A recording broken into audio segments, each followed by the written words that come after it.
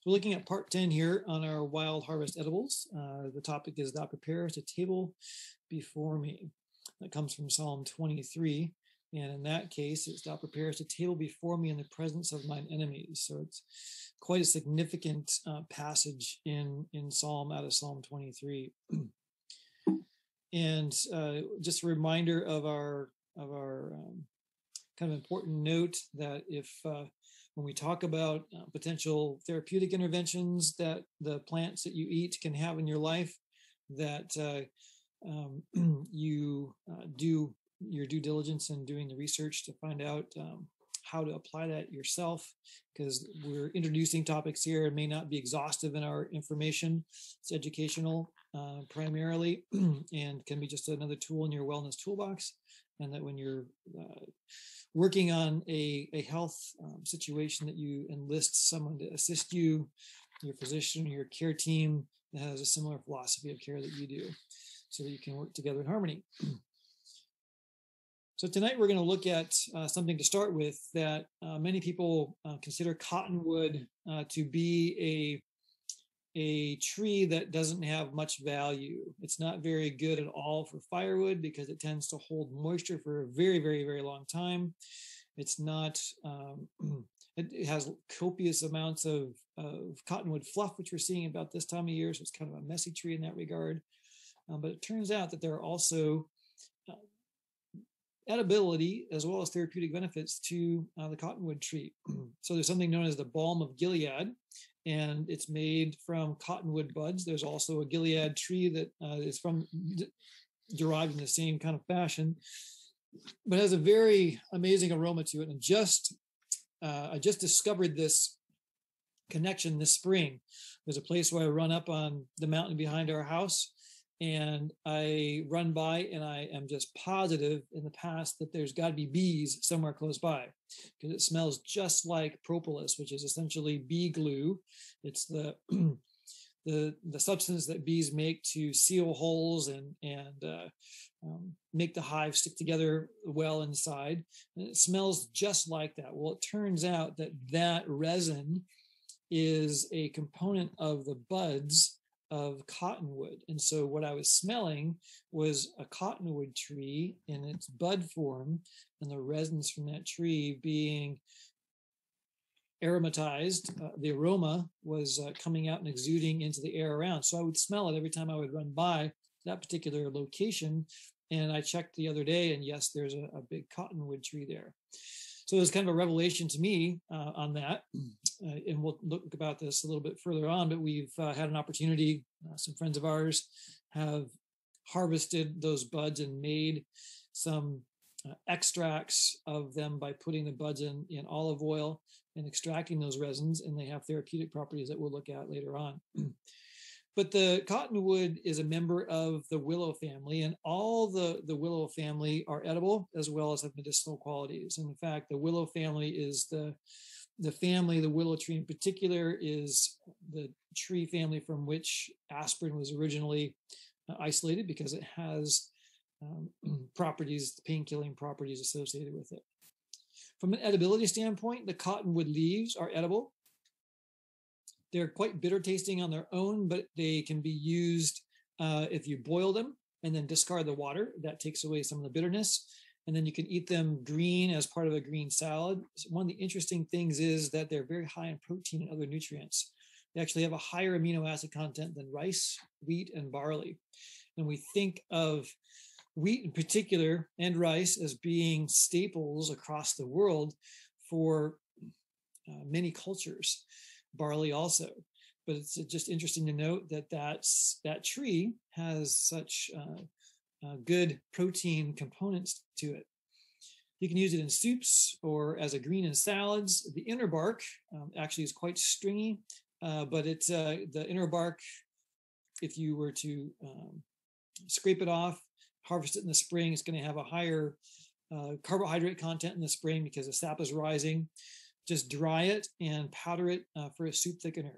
So many times the things that are used that are found in nature have for what we would think is a fairly labor-intensive process to prepare it, considering the bark preparation. But if you think about the people who would have used them from an indigenous perspective, that's what they had to do. They weren't running off hither and yon. They were pretty much focused on preparing and acquiring enough food to take them through the cold times and sustain them through the warm times. So they weren't diverted and amused by lots of different things that we have in front of us today. So in the lower right, you have three different varieties of the cottonwood. There's an eastern cottonwood and the western cottonwood. The one that we have out our direction is the Trichocarpa species, and there's also an eastern cottonwood variety. But typically they'll stick up like this one that we see in the picture here. They're very tall and proud, stately. The leaves often and the buds aren't readily accessible except in young ones until you get a windstorm. So many times their foliage is actually quite high and inaccessible in that regard. But there are times where it is lowered to the ground. So that's some of the edibility components of the cottonwood. The leaves are edible as well as the inner bark. The buds and the catkins. So the catkins of the cottonwood tree are coming out here. You can see them kind of progressing out of the bud. And they're high in vitamin C. Now you would be getting them in the spring, and typically the springtime is when vitamin C deficiencies begin to manifest themselves because there hasn't been much fresh produce or greens that are consumable during the wintertime, especially in northern latitudes. But you can get that from a variety of sources, even from the buds forming on pine trees, although they taste a little like pine sol. But there are other places that you can get a vitamin C, and that's an important thing for immune system function, as well as maintaining the integumentary or skin system and the connective tissue requirements being maintained. So you can eat them like an alder catkin. Remember we spoke a couple weeks ago about the alder tree.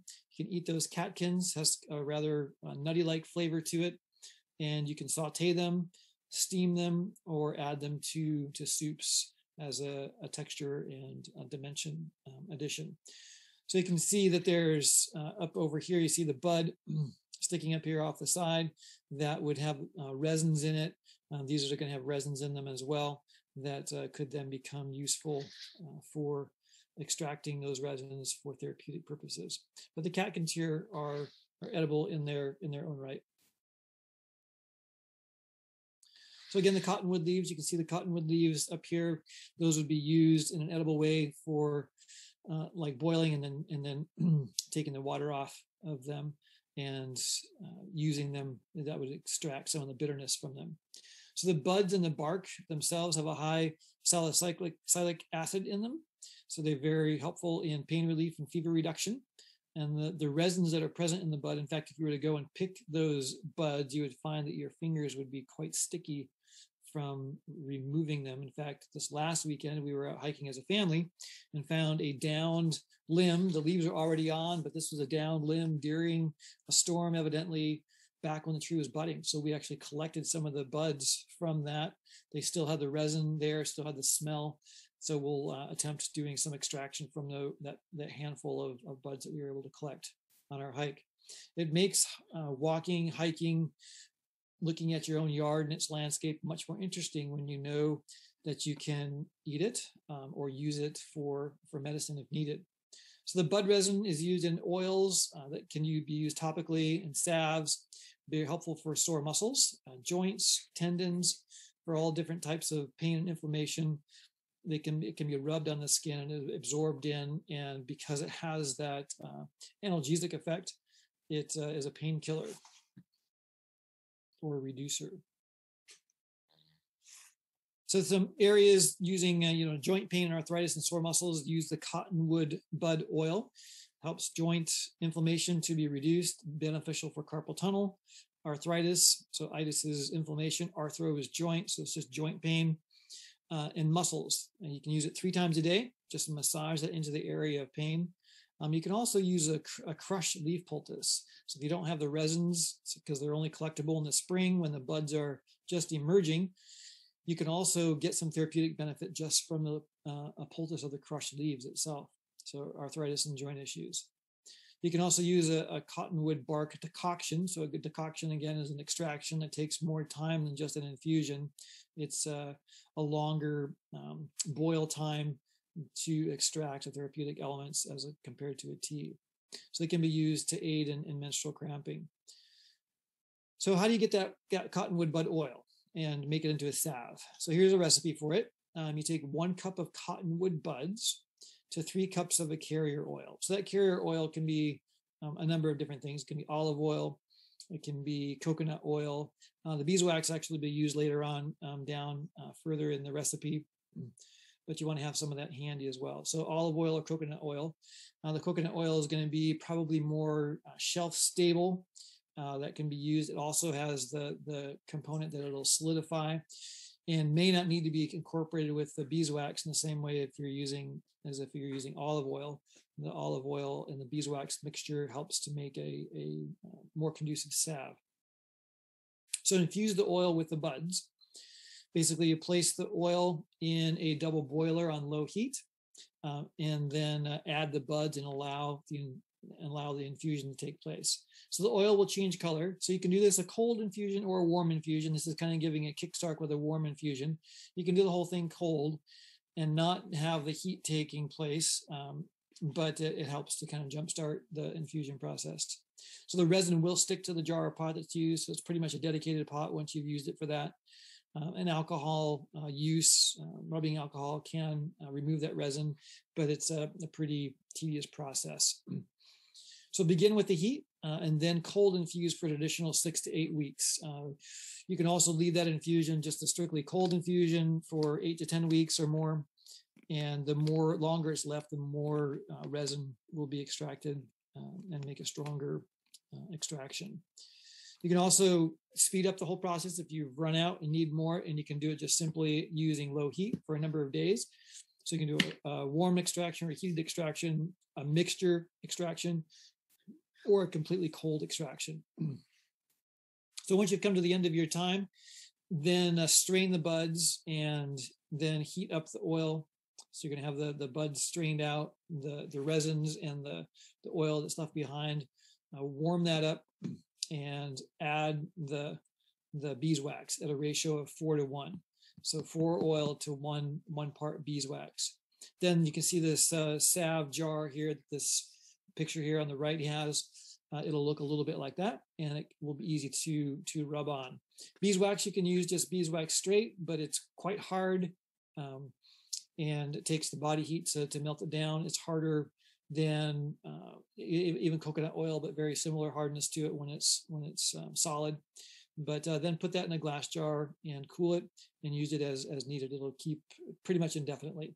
So we have some around the house that we use periodically if we have some kind of skin irritation or pain, muscle pain or something like that. So the jar on the left there is a jar of the buds being infused into some olive oil. So if you have injured skin, it's beneficial in the fact that it's antibacterial and antimicrobial, antifungal. So it's going to help prevent entrance by pathogens into the skin, which could cause a secondary infection associated with that. Also has very high antioxidant qualities associated with it. So it's very good in salves for various types of skin injuries, everything from rashes and chapped lips to other types of irritations, sores, boils, and just aids healing as well as preventing infection along the way. You can also wash the skin with a cottonwood decoction, and we'll look at that recipe over here on the right here in just a second. But the cottonwood buds aid in cell regeneration. So that's one reason why they're so beneficial for skin healing. You can use them along with calendula oil for a face and neck cream. Essentially, it has anti-aging properties associated with it, which basically means that it accelerates the healing of the skin, maintains tone and resiliency of the skin, so it can help to eliminate or reduce wrinkling associated with aging. So in that regard, it just helps your skin be healthy. So a decoction that you would make, this is using leaf buds or bark. So bark could be done any time of the year. The leaf buds, again, would be restricted to the springtime or whenever you would have been able to collect those buds. in 2 cups of water. So 3/4 of an ounce of cottonwood leaf buds in 2 cups of water. Bring that to boil. Should be boil, not oil. So BOIL, and simmer that for 10 to 15 minutes. Strain it and cool it, and then you can use a compress with the cool decoction, which is essentially it's like a tea. It's only been boiled longer. So typically you would take in an infusion, just a simple infusion, you just pour hot water over it and let it cool, steep for several minutes before consuming it. But this is going to take a longer time to simmer and then cool. So use a compress washed or wrung out of the decoction fluid. Then you can place it on the infected skin or affected skin. So you can use it for 20 minutes or use it as needed. You can also use it as a wash, and it helps to fight pain and inflammation. Again, because it has those analgesic effects from the salicylic acid that's commonly present in the willow family of trees. It's also beneficial for respiratory issues like pneumonia and flu. You can use an infusion, so that's a tea that would be made from the leaves or the buds, or a tincture. So tincture is a longer term extraction process. It's beneficial for whooping cough and tuberculosis, colds, flu, and pneumonia. So essentially it helps upper URIs, upper respiratory tract infections. Essentially it kills and inhibits the influenza virus and bacteria. And it's best if it's used early in the process of the illness. So as soon as you feel something coming on, this is when you use it. Later on, if you just kind of let it go and come into a more exacerbated position, you'd have to use some different strategies. But this is a good early onset relief mechanism. So it helps deaden or lessen any pain, helps to reduce fever associated with influenza, as well as aiding the removal of excess mucus and phlegm that builds up as the body attempts to move that bacteria out of the body.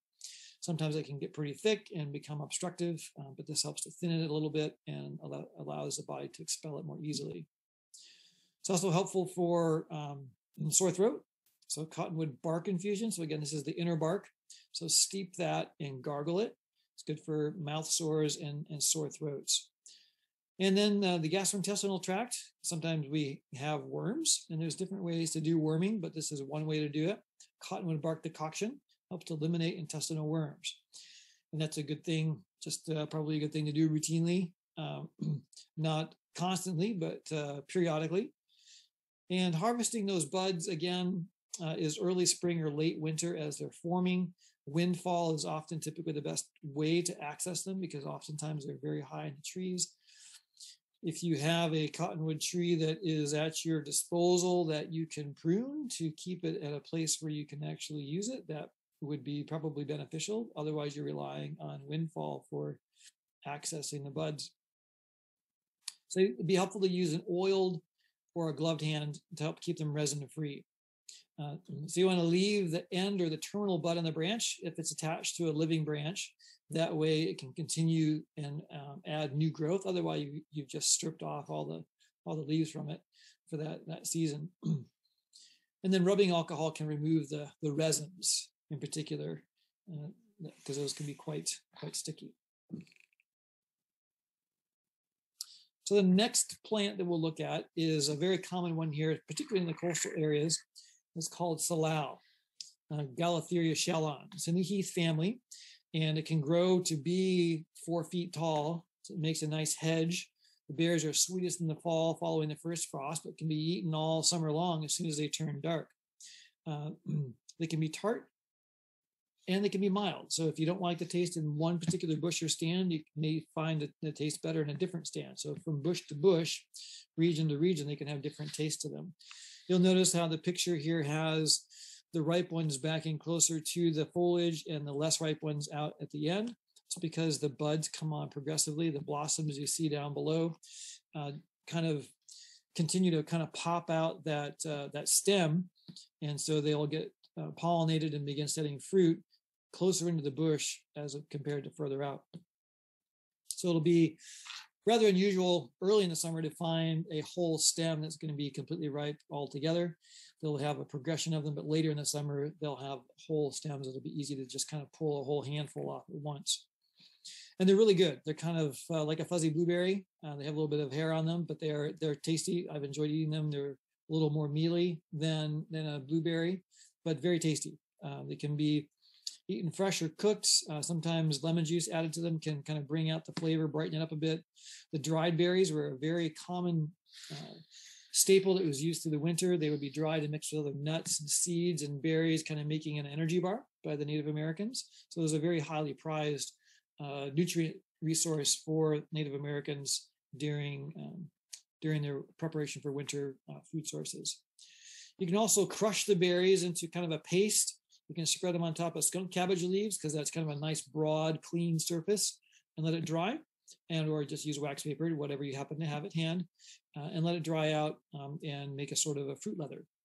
Now you might notice and recognize the leaves of this plant because it's often harvested and used as the greenery in floral arrangements. And in fact, in some places, there has been some poaching of this occurring in national parks.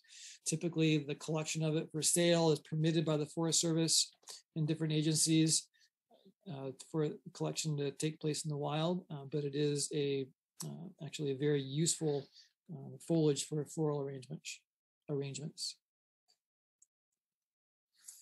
Medicinally speaking, the berries and leaves are both used medicinally. The leaves have astringent qualities, which basically means that they compress or cause contraction of tissue, which is helpful for wounds and things like that.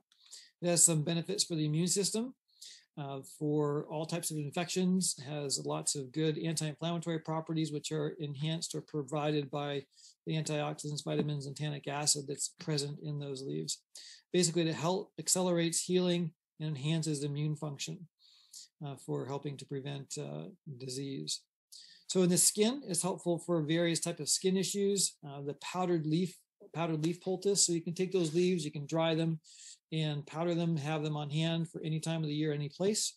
So when you're in a place where you could collect some, you could just collect them, bring them home and dry them. Leave that in place for 20 minutes or more. So that should be a minute. The powder leaf poultice on skin burns, wounds, or abrasions. Or you can wash the skin with a crushed leaf infusion. So take the leaves, crush them. They're a fairly waxy leaf and fairly tough. They're not pliable.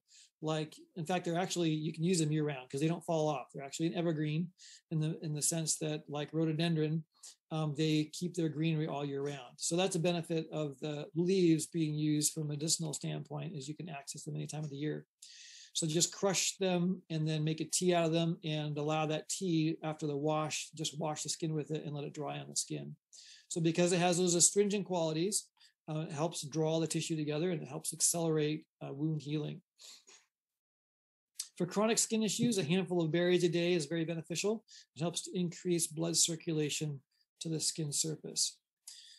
So salal is one of my favorite wild foods. And I just am learning about the medicinal benefits of them too. But we have to remember that, like Hippocrates said way back in the day, that we need to let our food be our medicine, and our medicine actually be our food.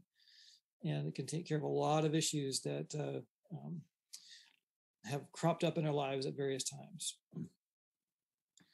Beneficial for gas pain, colic, and diarrhea. So the leaf of the salal leaf tea, it's very safe for children. Give it 2 to 3 hours post eating. If there's stomach pains, so it could be gaseous or other types of colicky issues. Diarrhea, use the tea often until the symptoms are resolved. For respiratory issues, use again salal leaf tea. It's good for tuberculosis and colic, as well as dry coughs that can be persistent. So that's a nice thing to have on hand. So again, salal leaf tea. And again, those leaves are green year round. You can just go get them, crush them, and make an infusion. The dry leaf could probably be used too, although we saw that indicated primarily as a poultice. So heartburn, you can chew the leaves or use, again, the leaf tea for heartburn. And then obesity and appetite, it actually has an appetite suppressing quality to it. The young leaves, if they're chewed, so the young leaves would be the ones in the spring that are coming out on the ends of the foliage, can aid in weight loss and appetite suppressant as a component of that. So it could be helpful in a time of starvation too, actually, to kind of abate hunger. actually very beneficial in UTI and bladder and urinary tract infection issues because it helps reduce inflammation. Again, the salal leaf tea used several times a day can help to resolve those types of issues associated with that. And then looking at various insect stings. So wherever you are, you may end up with a bite or a sting or some kind of an insect intrusion on your sanity. So powdered leaf paste, again, applied directly. So here's powdered leaf again. And it can be used effectively in the absence of plantain. So plantain has been my go-to for bee stings and things like that. But if you are in a place, and typically plantain does not grow where salal is, so they're kind of mutually exclusive in their growing areas just because of the type of habitat they have. But you will have likely one or the other, particularly here in the Pacific Northwest. You can see a kind of a variety of the different leaves that are dried there, and a cup of tea there. And actually you can make jam. This is actually a chia gel jam with the salal leaves that's been made here. It'll be pretty tasty. So again, it has anti-aging effects because of the anti-inflammatory and antioxidant components that are part of it. So the salal leaf tea recipe used 5 to 6 dry leaves or a tablespoon of the crushed leaves. Add a cup of boiling water over that and let those leaves steep for about 20 minutes and then strain and drink as needed. So that's salal. And we looked at the cottonwood. So cottonwood is a tree, salal is a shrub. Cottonwood is going to be seasonally available because the leaves are deciduous and the buds are seasonal. The berries of salal are seasonal, but the leaves, which derive most of the medicinal qualities, actually are year-round, present year-round. And that's a very handy thing to have. So those are our two things that God's provided for us in nature for both food and medicine for our part 10.